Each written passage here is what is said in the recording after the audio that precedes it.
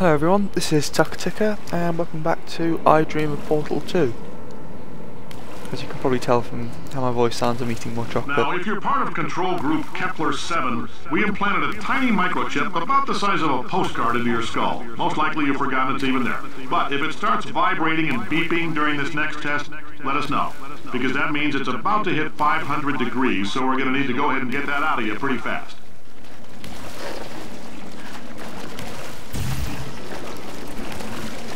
I assume that's just water. Oh, whatever. What do I need to do?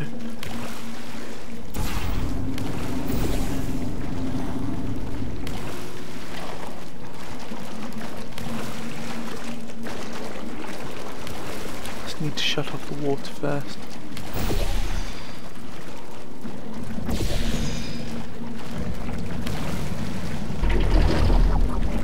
Huh. Okay, let's try this stood still.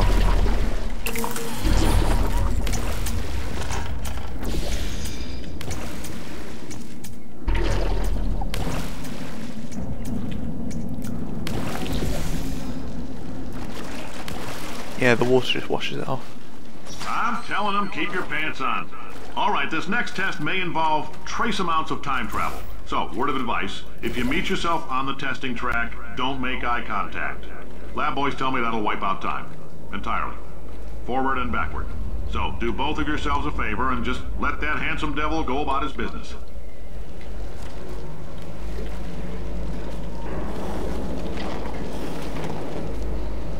Okay, so...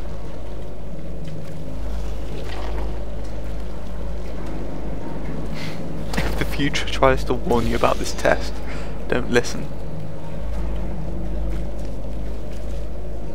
Ha! Well, that's amusing. So what am I supposed to do, like this? No, probably not. Oh wait, I get it.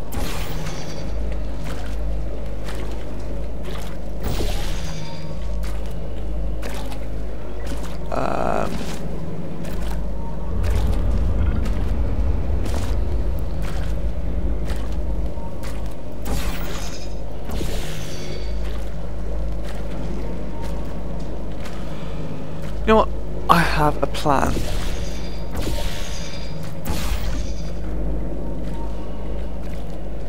And it involves doing this.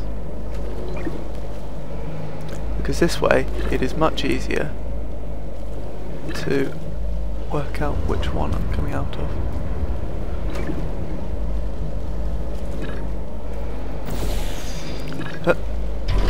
Boing.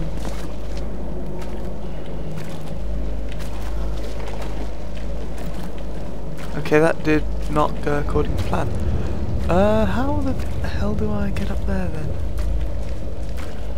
Probably just cheat actually.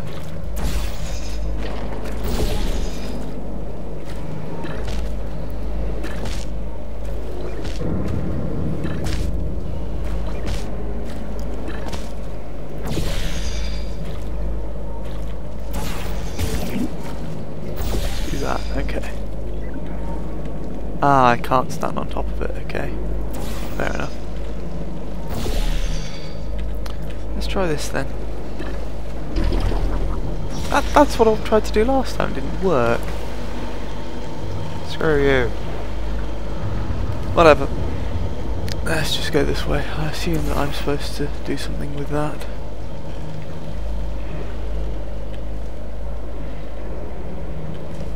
The emancipation, can I? I see, I can get hold of the blobs, you see.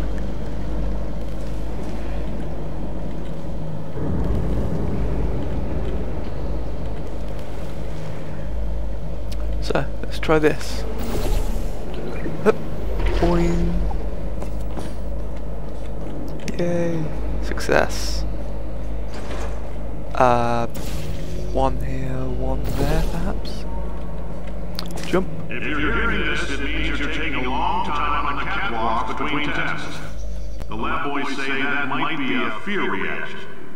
I'm no psychiatrist, but coming from a bunch of eggheads who wouldn't recognize the thrill of danger if it walked up and snapped their little pink bras, that sounds like projection. They didn't fly into space, storm a beach, or bring back the gold. No, sir, we did. It's you and me against the world, son. I like your grit. Hustle could use some work, though. Now let's solve this thing. Yes, whatever. So, what does this button do? This button lowers that.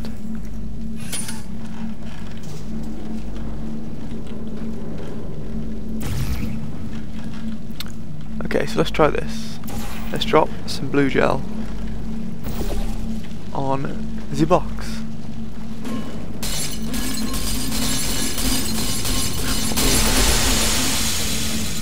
Destroy its way out of there.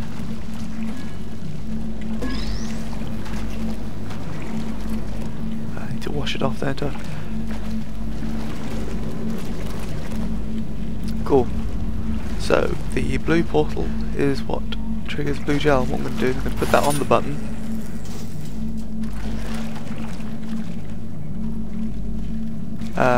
Get up there somehow.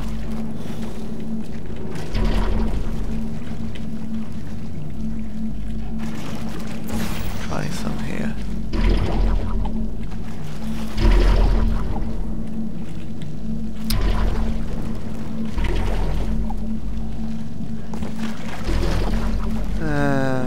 Okay. So how do I? Oh wait, I could just. There. That's what I wanted to do. And just drop some blue gel on that and cause it to bounce.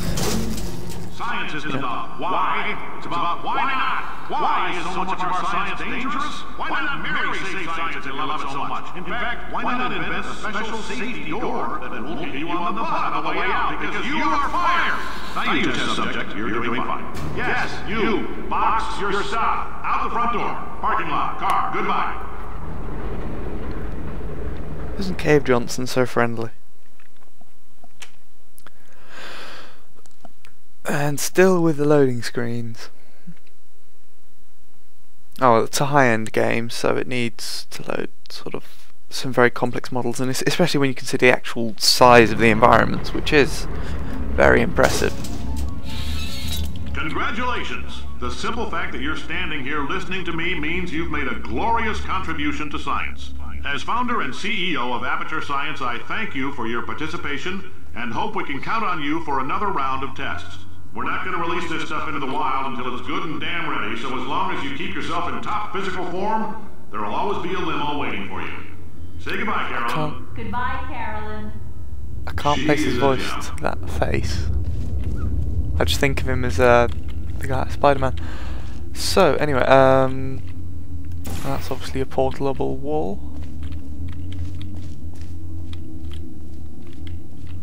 I don't think I get stuck in the break room.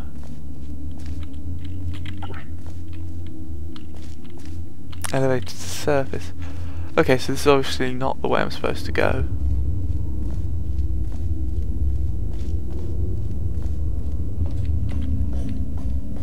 I get it. It's all misdirection. Bet you that took me a while the first time I did it as well. Okay, so we've got blue gel flowing through there, and orange gel flowing through there. That's cool. Orange gel is good. Got any buttons here? No. It's okay, I can deal with that. So I want to be up there. And what do I?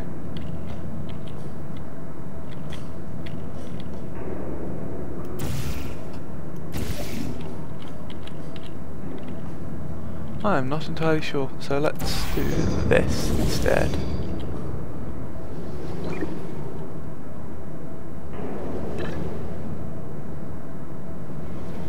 I just fell through the blue one. So the blue one wants to go up there. When it gets round to it. And I end up here. Emancipation grid there, so maybe that's where I'm supposed to go. Oh, there we are. More gel.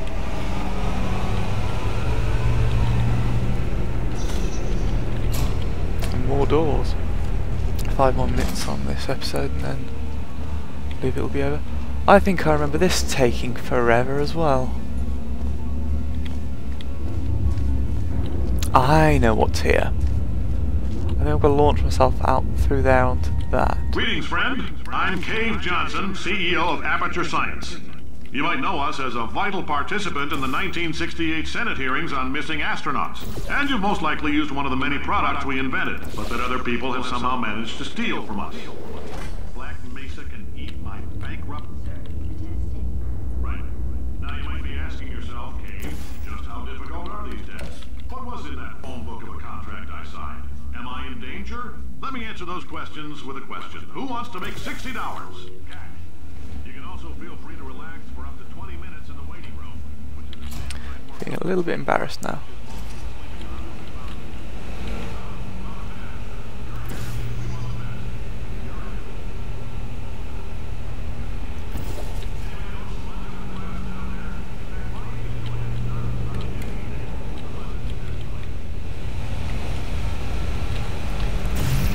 So sorry I missed that, I was being a bit of a derp.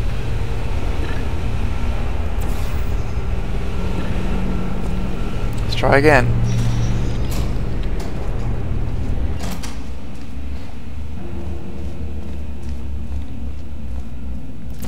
Shoot it a little bit lower this time so I actually land on the platform that I'm aiming for. Nope, yeah, there we go.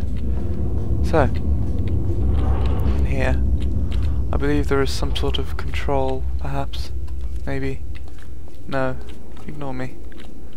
There's a lift back there though. Is there anything here that's important? Nope, okay, so let's have a portal there and a portal there, because I want to get there.